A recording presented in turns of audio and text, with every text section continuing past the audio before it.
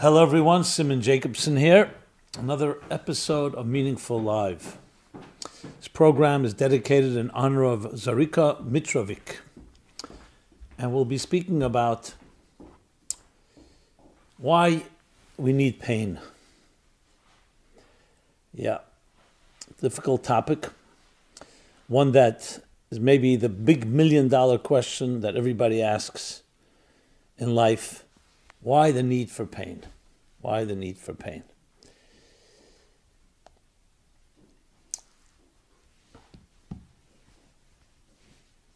The way we grow.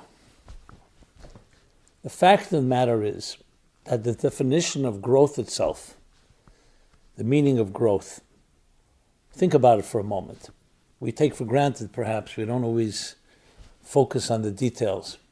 Growth, by definition, means you're moving from one state to another. Okay. The question really is, let's pose it as a philosophical question. How is it possible to move from one state to another? For instance, you talk about different species. Even considering evolution, which is over a long period of time, the fact of the matter, there are things that are very different. Fire and water are opposites in many ways. So they're stationary in their position. Whatever fire is, it's fire. Water is water. They may have some common elements. We talk about the subatomic structure of things, so everything has something in common. But the way it's structured on a macroscopic level, at least, we see things are defined. So how do things actually grow from one state to another? So of course the examples of growth are within the species itself, like a newborn child, or let's go even earlier, the earliest states of gestation. So one cell is conceived. That one cell will split into 2 cells, and then into 4, and then into 8, and so on. So these are the process of growth.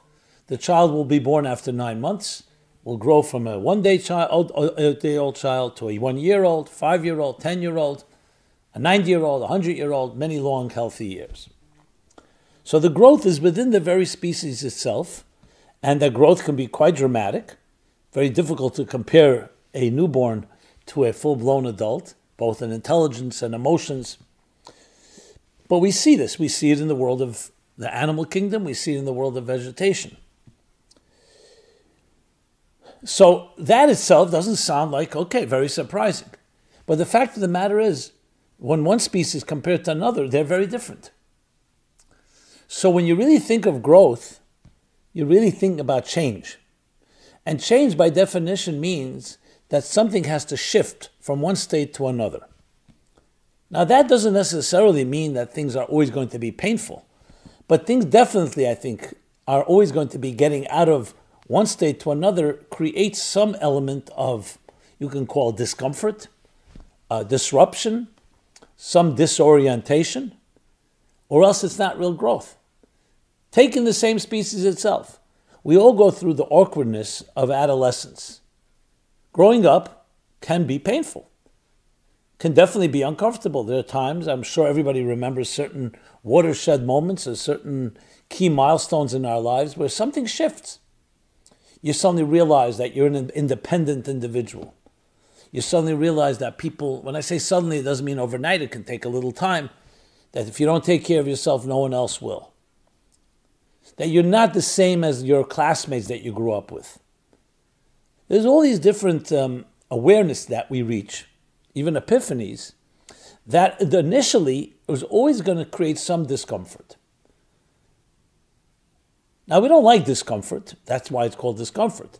But there's no such thing as growth without it. So when we think about pain or even suffering, that is something we all abhor. Who wants pain and suffering? Yes, there may be a psychological phenomenon of people who have grown up with pain and they expect it and they're in their comfort zone when they're uncomfortable. But that's already an aberration. So nobody likes to be uncomfortable, but there is no such thing as true growth if there isn't some form of discomfort. remember reading, I forgot what it was called. It was a very interesting book. It looked like it was for children, but it was really has an adult theme. It was half the book was about a caterpillar's consciousness, and the other half was the butterfly. It's how a caterpillar goes through the metamorphosis of becoming a butterfly. Now, we don't know exactly what's going on in the psyche of each, but it's interesting. A caterpillar crawls. Does it have somewhere in its consciousness the possibility, the capacity to fly? And yet it does go through a metamorphosis, the cocoon that it goes through, the chrysalis, and then it becomes a butterfly. The same thing is as children. There are many things as young children we don't even imagine we're capable of doing. Whatever the reason may be, either because we're still childish and narrow-minded and not really see all our horizons have not yet expanded. Is it because we're still in that state of being protected by others, dependent on others? But there comes a point where you do see a broader horizon and you see new possibilities. That will always create a certain element of newness, and newness means that there's some discomfort involved. One of the great mystics, Rabbi Shneur Zalman of Liadi. So when he married, his in-laws, relatively for the time, we're talking about the 19th century. And he had, his in-laws relatively had some money. But there was no wiring money, there was no passing it on in any way. The only way is if you lived near them. So his mother-in-law offered and said, why don't you stay here with your new wife, our daughter, and we'll provide everything. You can study, you can pray, you can build a community, write, and we'll support you. Now, there was no malicious intent at all. And his response, with a smile, he said to her, it's a very enticing offer. You know what even more enticing is to go back into your mother's womb where everything is taken care of. What you eat, what you drink, what you breathe, everything.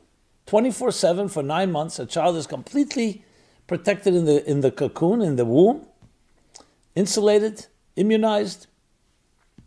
However, he said, the Rabbi Shneur Zalman said to his mother-in-law, he said, the problem is the child has gotten too large and the space has gotten too small. And thus, as comfortable as it is, as enticing as it is, it's just not. So this is true. Does any child that you know, the first day they go to school does not cry? First time they go to summer camp, overnight, they leave home. There's always going to be an element of sadness. Because moving from a state where things were predictable, comfortable, consistent, and now you're going to an unknown. There are risks involved. Every parent knows this, everyone knows this. And yet it's the only way to grow. The only way to grow. To shed one layer of skin to assume a new layer. A seed needs to deteriorate, erode, as it metamorphosizes into a plant, to a sapling. You need to melt a piece of gold in order to shape it into a beautiful ornament. Creativity is a child of frustration. And the greater the creativity, the greater the frustration that precedes it. You ever write a paper? You ever deliver a talk? It's not easy. It's hard to do. You do all the research, the confusion starts setting in. At first you thought you had it all figured out, then new details come into play, and you get all lost to the point you could sometimes even give up. But as you see it through, what happens is suddenly is a euphemistic term. What I mean by suddenly means in time. Things begin to emerge, patterns begin to emerge, and you come to a whole new way, a whole new level of awareness. So inherent in all of this is that process, what we would call pain. Now, of course, the argument is, one second, that's the natural pain that comes with all normal growth. But why do we have to have excessive pain? You see people, God forbid, suffer terribly. Physical pain, psychic pain, emotional, psychological. So this is not meant to be a justification for the pain and suffering in our life, and especially when it's to the extreme. There are mysteries that we will never understand. That's not the question. Why some people suffer more than others, or why good people suffer, or why a good God would allow good people. Why would a good God allow evil to happen to good people? Or the famous question, why the wicked prosper and the good suffer, and the righteous suffer. That's a whole other discussion. The question is, the fact that it does exist is very clearly inherent to the very process of growth. Is that an explanation? Of course, the great God could have created it a whole different way that would never have worked that way, that you could have grown without any discomfort. But by definition, that's not called growth. Growth means that you're assuming and you're entering into a new paradigm. I've shared this, I believe, in the past. I remember in summer camp. So, a summer camp in Bungalow Colony, the summers. So, I was a relatively fine swimmer. This was probably my early teens, 12 years old, 11 years old. And now I wanted to learn how to dive. I think I saw diving in the Olympics, or I saw people, good divers, and there's a certain elegance to it. And I saw different types of dive, the swan dive, the swimmers, the racers dive, different types of dives. And I remember standing at the edge of a pool on a diving board, and for whatever reason, I could not bring myself to jump into the water. And it wasn't because I was afraid of water. I swam. So I decided, you know what, maybe it's too high up. Let me go down to the edge of the pool, and I'll try to dive from there. Same thing. I started my countdowns, 10, 9, 8, 7, Then I went back, okay, another countdown. Let's start from 100. All these different tricks you try to play on yourself. Day after day, I remember in the Bungalow Colony, I remember exactly where I was, and I could not bring myself to jump in. A summer passed, the next summer came, the same thing. Then I said, you know what, I'll tell you what I'll do. Instead of standing at the edge of the pool, I'll sit and just allow myself to drop in. Once I do that, then I can go back and maybe do it standing, then back to the diving board. Even that I was afraid to do. Irrational. It was completely irrational. I remember thinking to myself, what's going to happen? You'll dive, what's going to happen? That your stomach will burst open, that fear that everybody has. And then what happened was, a friend of mine did me a favor, even though I didn't see it as a favor at the time. He snuck up behind me as he saw me doing these moves, and he just pushed me in. And there I was, pushed in, I got it done. But it required him pushing me in without me knowing. And I was angry, I started yelling at him, what'd you do? But obviously, once I was in the water, I swam. And I always wondered, what was the problem?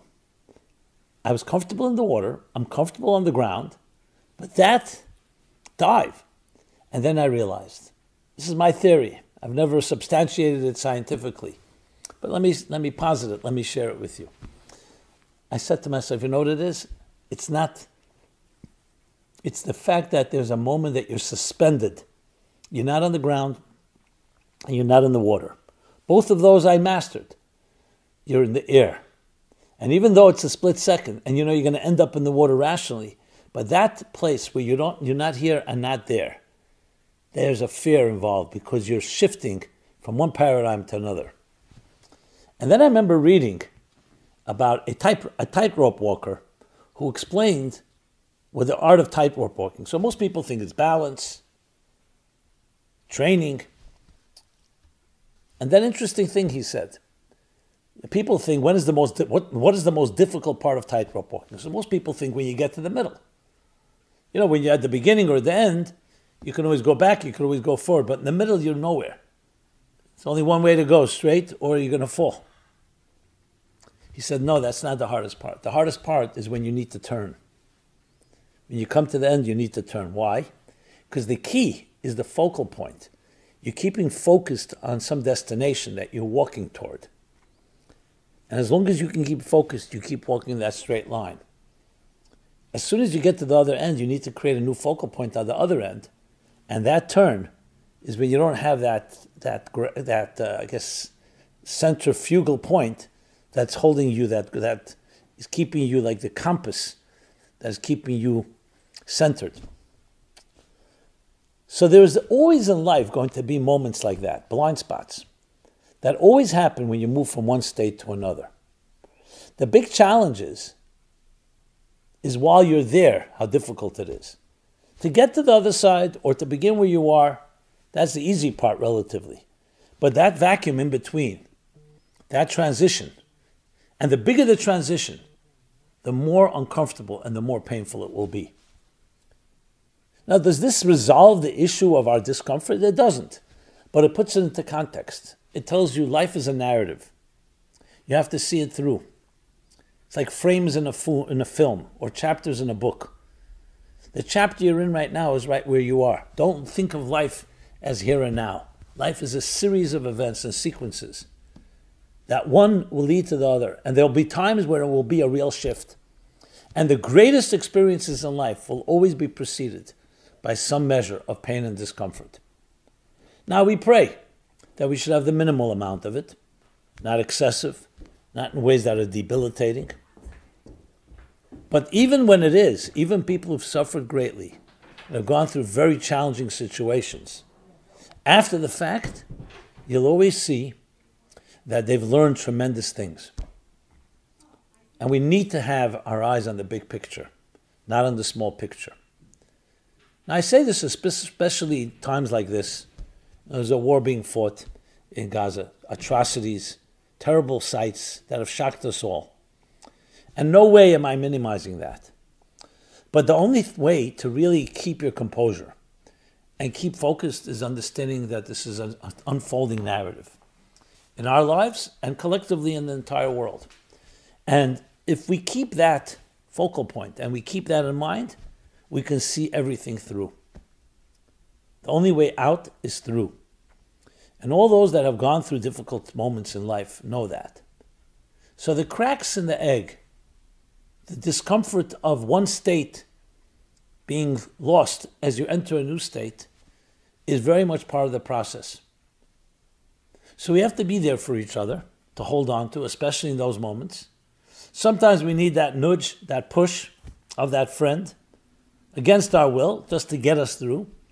It should never be imposed. It should never be done in any coercive way. But sometimes we need that push. That's how it is.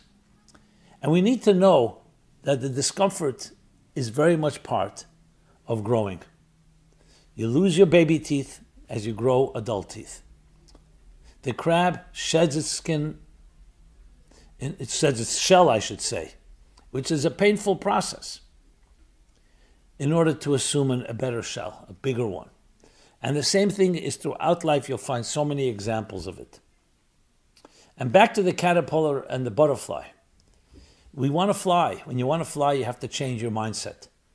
It may be easy to just live grounded like a caterpillar, eating the earth, never looking up, following and conforming to other caterpillars.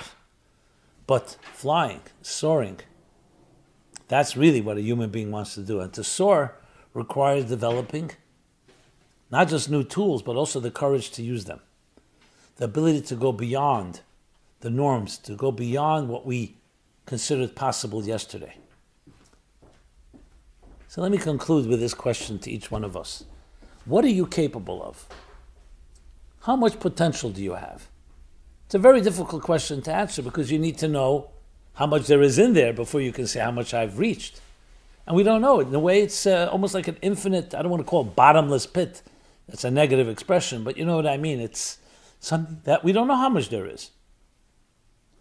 And the only way you'll ever get there is to get uncomfortable. The only way you'll ever get there is to explore the possibility that you haven't reached your destination yet. And there's so much more to go. To me, it's one of the greatest gifts for myself and for meeting others is to demonstrate, to show people you have so much more you can do than you've ever imagined. Believe in yourself. Believe in others. And have that courage. Don't allow yourself to refrain and decline new opportunities because it's new challenges. It's always easier just to stay in that safe zone. But it's only when you get out of it that you really can reach heaven and beyond. So I wish upon all of us that whatever comes our way in life, and should only be blessings, But even when it seems like a setback, please see that as a catalyst, as a springboard for true growth. And don't let the discomfort demoralize you. Don't let it disorient you. Don't let it deceive you into thinking that that's the end of the process. Like the swindling staircase in the words of the Baal Shem Tov. He calls it Schwindeltreppe in Yiddish, which means swindling, like a swindler. A spiral staircase swindles you into thinking that you're not reaching your destination because you have to keep making these 180-degree turns. Actually 360, but 180 where your back is facing the destination, not like a regular staircase. But the fact is you are going up higher. And right before you reach your pinnacle, you're always going to face your back to it, meaning you don't even see it. So you can think no progress. Exact opposite. You're right there. You're right at the edge. See it through. Soar. Spread your wings. Be the best and the greatest you can ever be. Thank you. Simon Jacobson here. MeaningfulLife.com, our website. Please check it out with a wide array of resources to living a meaningful life, life skills that address every life situation across the entire spectrum. Please subscribe, share with your friends, share with others. And I'd love to hear your thoughts, feedback, comments. May we all grow to places that not only we can't imagine, that we've never even thought, we not even imagine that we could imagine. Be blessed and be well.